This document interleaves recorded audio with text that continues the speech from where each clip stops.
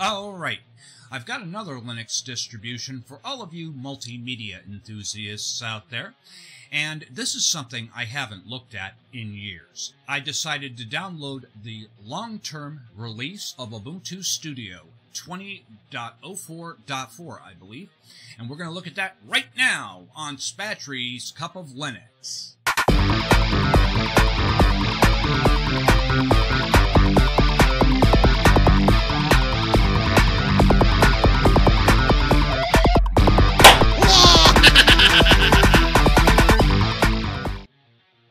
Before we begin, today is Good Friday, so I just want to say Happy Easter to all of you out there who celebrate.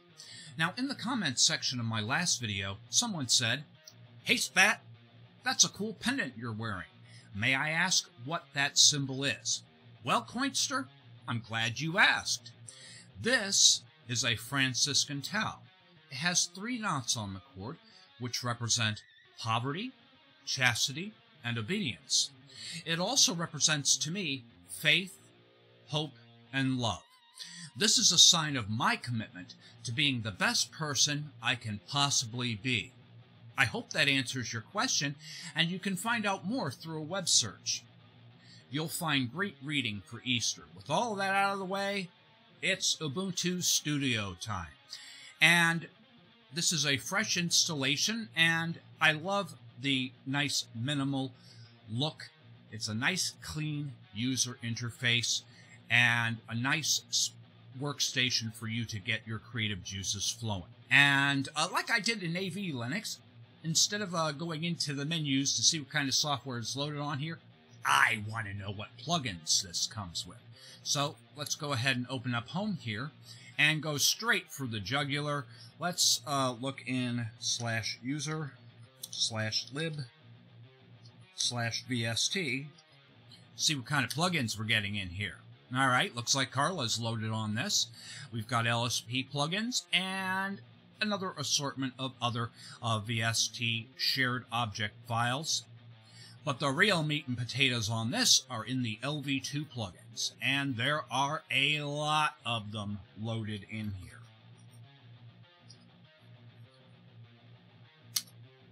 And you can see tons and tons and tons of them, so you can do pretty much anything with audio with all of these really nice plugins thrown in here.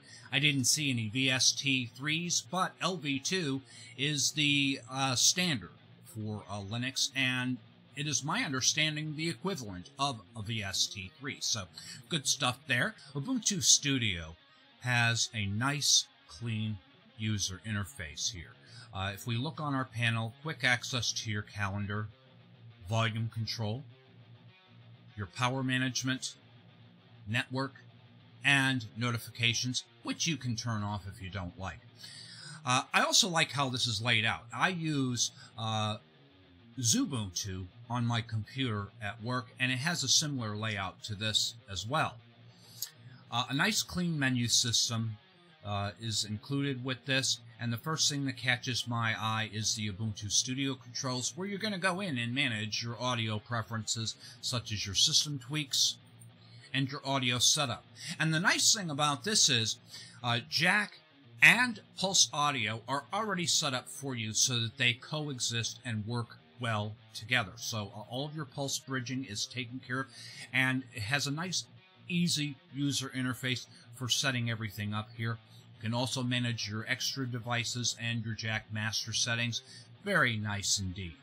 Okay, and then moving right along, I can see that we also have Carla in here, and of course many of you are probably going to need this for managing all of your plugins. For instance, some digital audio workstations will not allow you to use LADSPA plugins, and so Carla is a nice bridge for that. And additionally, it'll also allow you to be able to use Wine to bring Windows plugins into your digital audio workstation.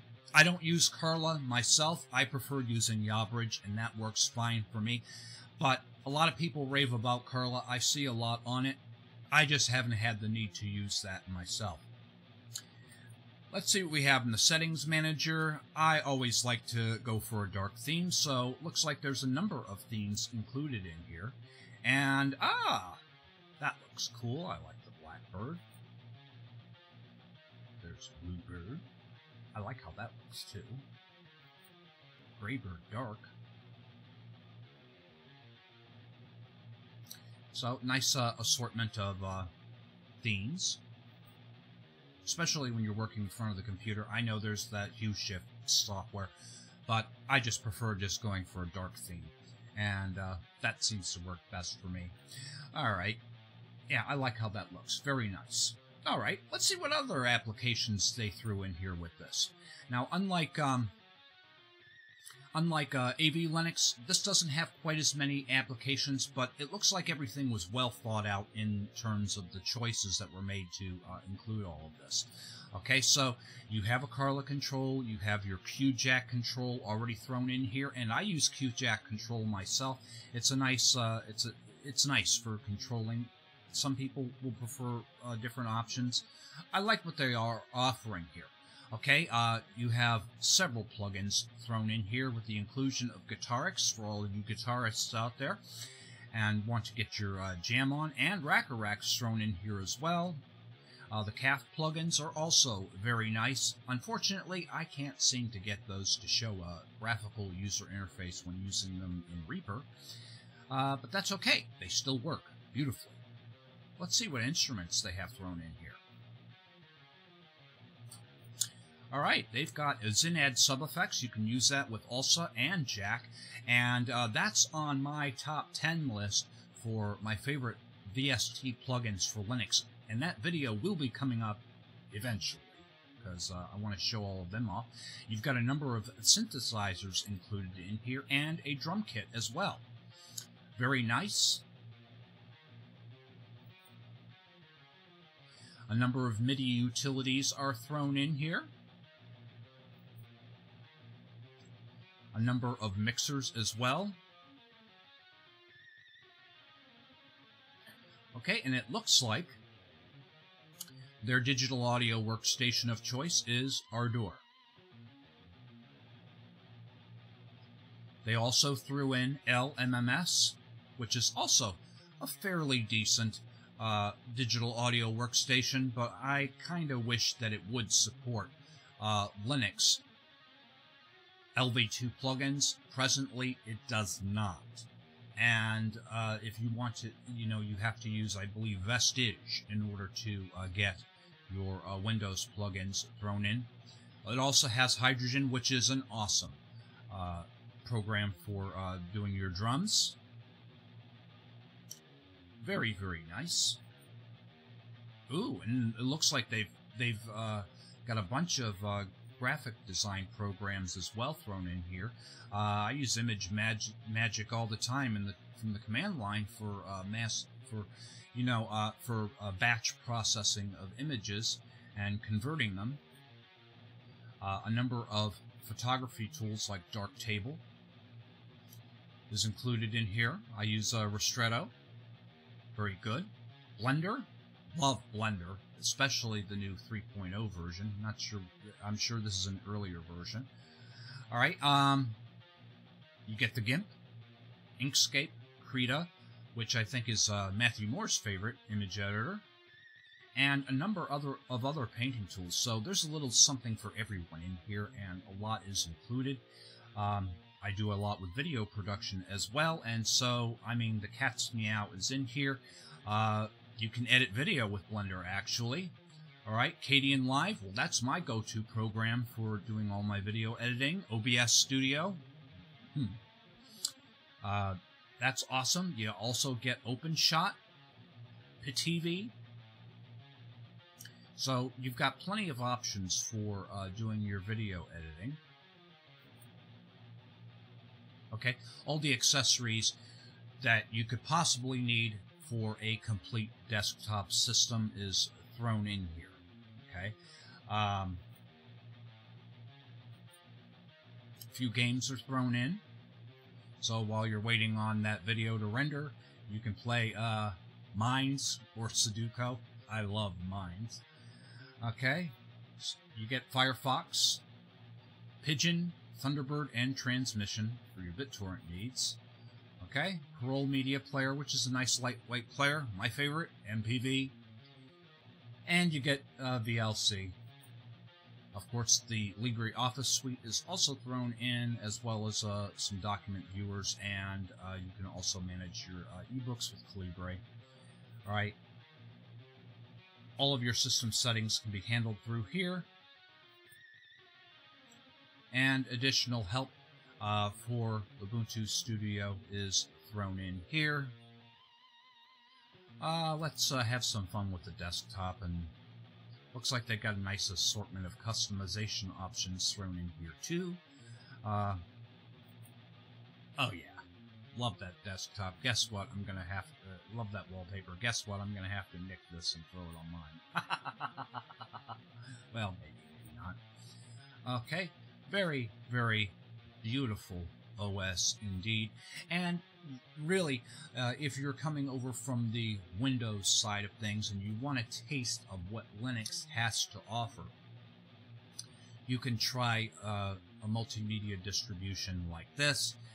Have a look at the different software until you're ready to just download a distribution and then install the applications that you know that you're going to use, rather than have, several to choose from. Or, variety is the spice of life as well. Having several different options installed on the hard drive, can also be a good thing. This doesn't use, a full installation does not use an exorbitant amount of drive space. And with, hard drives being as they are today, this is still smaller than an average Windows installation. So lots of good stuff here. Let's see how much memory this is using presently.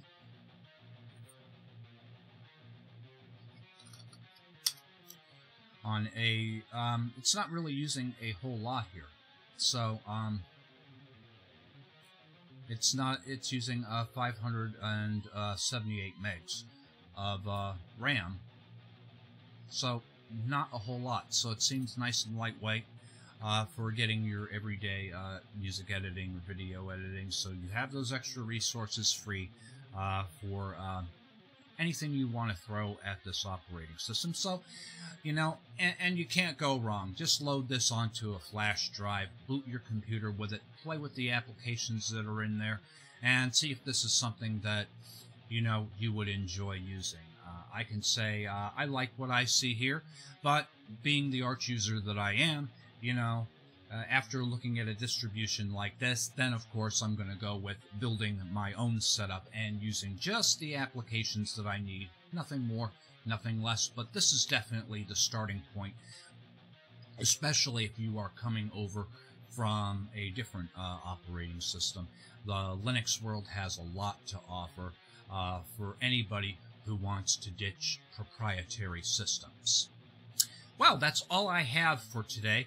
I promised that in an upcoming episode I'm going to be covering my favorite plugins for digital audio production in Linux, and I will eventually get that video completed. It's a lot of work because I want to show each of the plugins in use and that sort of thing. So it will be coming when I have some free time. Work's been keeping me very busy and that sort of thing. As a reminder, a little bit of love goes a very long way, so please be sure to take some of your time and be excellent with somebody today. Until next time, my friends, peace out.